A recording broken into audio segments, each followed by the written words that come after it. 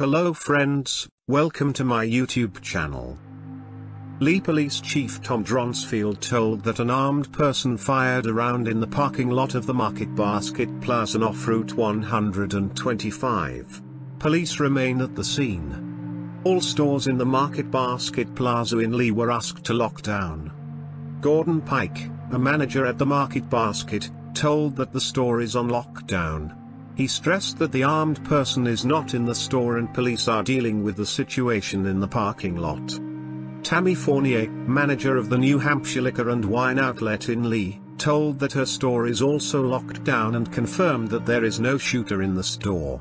She said the store has been locked down since about 12:15 p.m. A source told that a man in the parking lot is located near a truck with a handgun.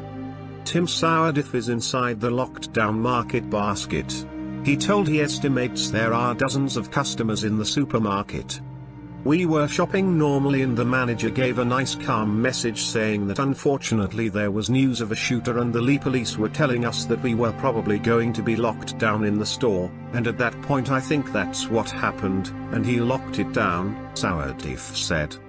He said everyone is very calm and people were using their sense of humor to deal with the situation. He also said customers were being kept about 15 feet from the window, but they can see what's going on.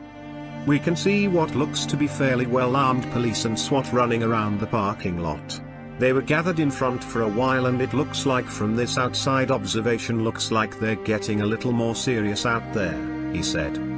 A police command post has been set up at the urgent care center across the street. That's all for today. If you like this video, please like and subscribe. Thanks, see you soon with some new video.